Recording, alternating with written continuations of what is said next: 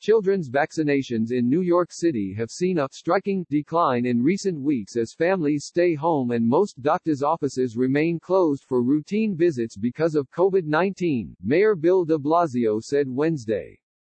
De Blasio said the number of administered vaccine doses has declined 63% for all children in the city from a year ago. For children over age 2, the number of doses is down a shocking 91%, he added. For children under 2 years old, the number of vaccine doses administered across the city declined by 42% from last year, de Blasio said.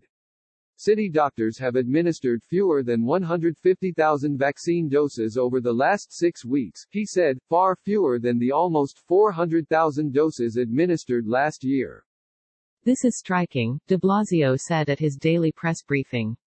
The sheer magnitude of it has become clear to us in the last few days. The reasons for the decline have been obvious since doctors' offices have been shuttered in many cases, families are staying home and health professionals have focused on the most urgent needs in health care, he said. Now is the time to get your child vaccinated, de Blasio said.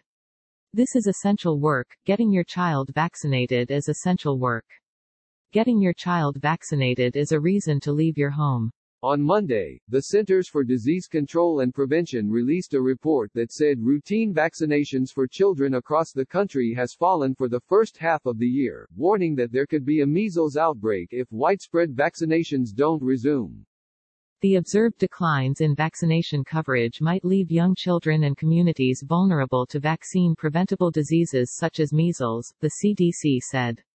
If measles vaccination coverage of 90% to 95%, the level needed to establish herd immunity, is not achieved, measles outbreaks can occur.